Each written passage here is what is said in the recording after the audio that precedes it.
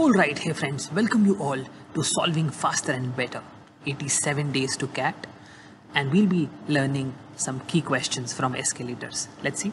Naruto is going up the escalator, takes 80 seconds to walk up the escalator which is moving upwards and 120 seconds to walk up the escalator which is moving downwards. In 80 seconds, Naruto goes 80x and 120 seconds, he will go 120x, right? Now the escalator is moving at a certain pace. So let's say the escalator takes y number of steps in the first case. In the second case, because this is getting 1.5 times, the escalator will also move 3 by 2y. Only the other case is that this is negative, right? Because the escalator is moving upward and in the second case he is moving downwards. So therefore we will subtract the number of steps. We just equate it, becomes 5 by 2y is equal to 40x. So this becomes y is equal to 16x. So the total number of steps will become 80x plus 16x, 96x divided by the speed, that is x. So therefore this becomes 96 seconds. Move ahead, see the next one in line. Naruto and Sasuke are climbing on a moving escalator which is going up. Naruto takes 60 steps to reach the top, but Sasuke takes 64 steps. Naruto can take 3 steps in a second while Sasuke can take 4 steps in a second.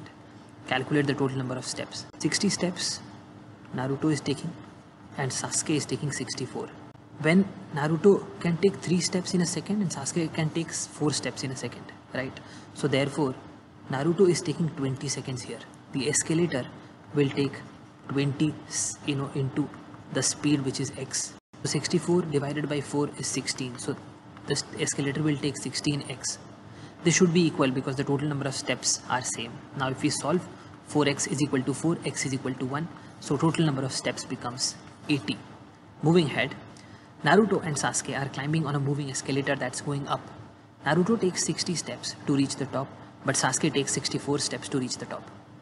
For every 3 steps that Naruto takes, Sasuke takes 4 steps. Now see, Naruto is taking 60. Sasuke is taking 64. Now in the same time Sasuke takes 64, let's say the escalator takes x.